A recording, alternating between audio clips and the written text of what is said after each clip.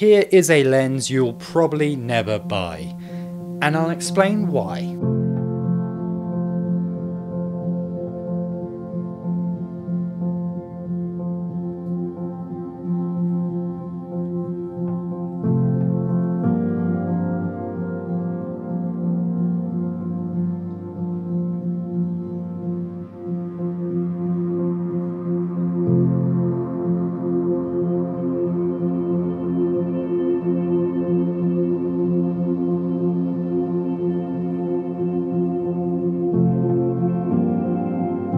Now today we are talking about this lens, the Sony 28-135 power zoom lens.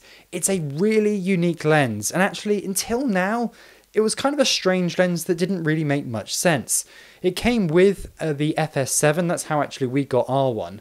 And of course the FS7 was a crop sensor camera, or super 35mm camera, but this is clearly a lens designed for full frame. After all, 28 is nowhere near wide enough for a super 35 sensor.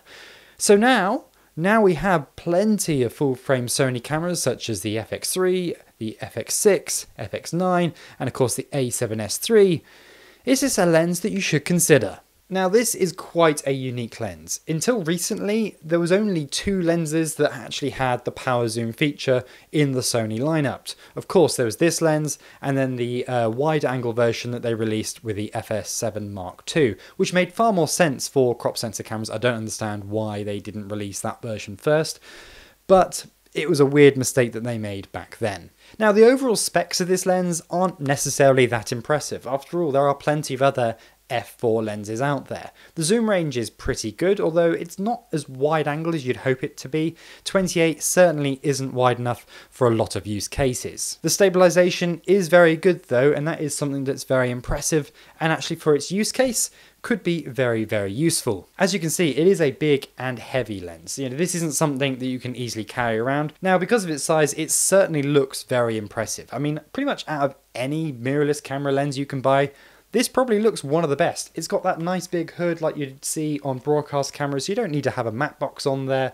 It's got really nice kind of long focus throws, and same with the zoom, and an aperture ring as well.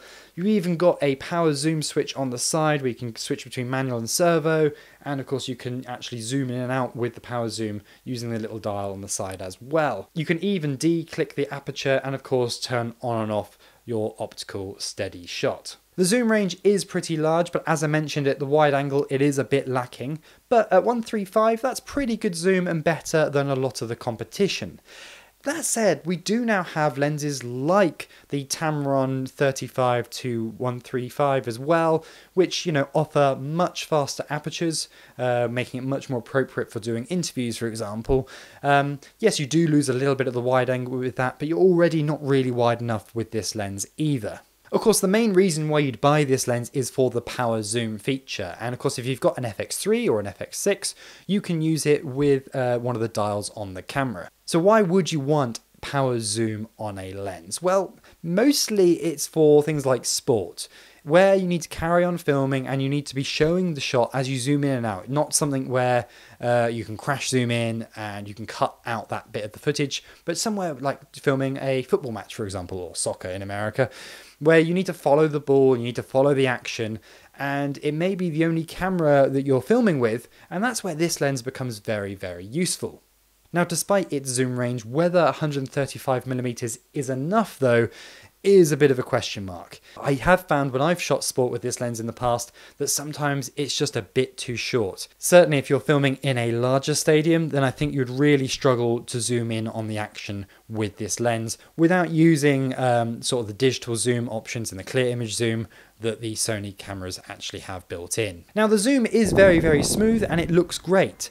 However, it is pretty slow. Even its max speed, you're not going to be able to crash zoom or change your focal length very, very quickly. The zoom motor is completely electronic. You can't manually crash zoom this lens like you would with a traditional broadcast lens, for example. And that is one of the limitations.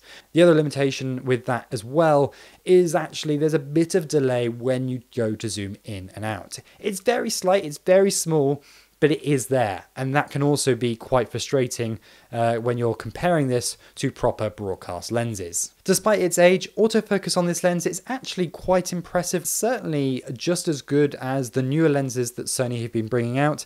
As you can see here, it locks onto my eye with no problem on the FX3, and I certainly wouldn't be concerned about autofocus on this lens at all. The image quality on this lens is okay, it does the job. Also, considering the size of this lens, f4 does feel a bit slow. Yes, you're getting some really unique features, but you are carrying around a very, very heavy lens.